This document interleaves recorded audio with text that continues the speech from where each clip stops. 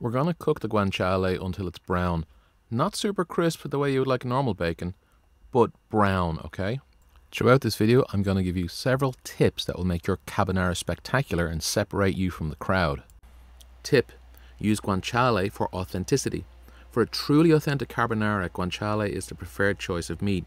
I'm using a combination of Parmigiano Reggiano and Pecorino Romano. Adding reserved guanciale fat to the cheese in carbonara enhances flavor, improves texture, and helps bind the sauce to the pasta.